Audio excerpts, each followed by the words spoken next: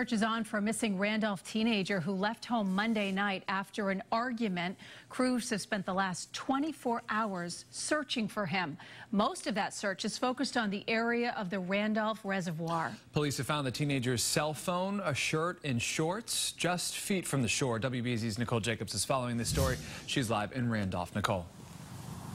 Chris, they're going into day 2 of this search, and the chief says at this point still no one has heard or seen this missing teen.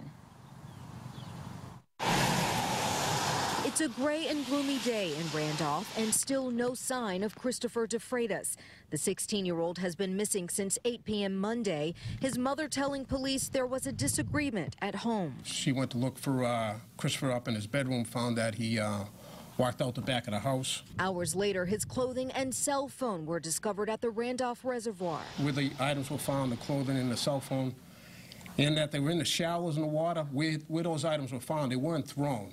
He had to walk into the water, or someone had to walk in the water to place those items in. The environmental police have taken to the waters, equipped with a sonar unit, and state police are also involved, launching its dive team, all in search for the Randolph High School student.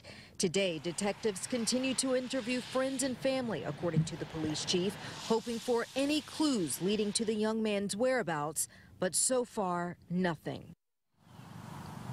The chief says at this point they will end today's search at 4 p.m. and then they will reassess based on the outcome of today's search as to how they will move forward tomorrow. We're live in Randolph this afternoon. Nicole Jacobs, WBZ News.